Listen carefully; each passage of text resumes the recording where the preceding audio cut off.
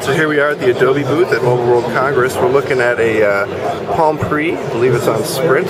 Probably a fair bet. Oh, actually no, it's a generic phone.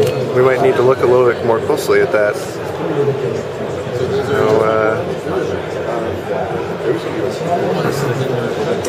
Device info here. And oh, look at that, the way it launches. This is definitely a webOS 1.4 device. As you can see, it's running Albacore. You saw that number flash as you attempted to open it up. Looks like we actually have a GSM Palm Pre here, which is pretty exciting. And you can see we're all connected up to the Wi-Fi. And so let's open up the browser here. They've given us some pre-link setup just so they can get there without worrying about connectivity. So, let's go to miniclip.com. There's some games on miniclip.com. See, it opens up a new card. See how webOS works here. We'll hit play. And Flash is opening up. And if we rotate it, that does nothing. Oh yeah, it sure does. Look at that. Rotate it to get to full screen. Play game. 3 levels. Level 1.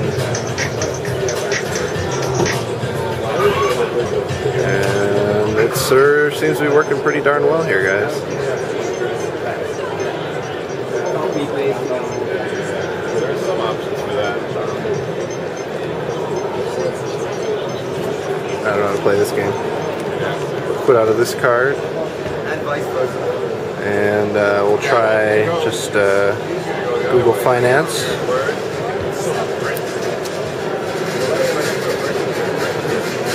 We'll try Sky News, I guess.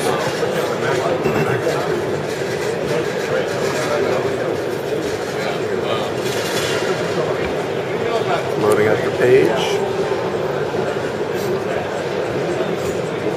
And wow, there's Flash content all over the place here. So it looks like rather than load Flash ads, it just puts an F there. So some things get previewed, some don't. If I tap on an ad, it loads the ad if you really are eager to look at ads.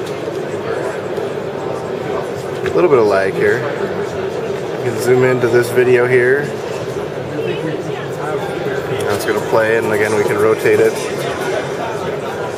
Go into full screen, and we're looking at Flash video not called YouTube, which is pretty exciting.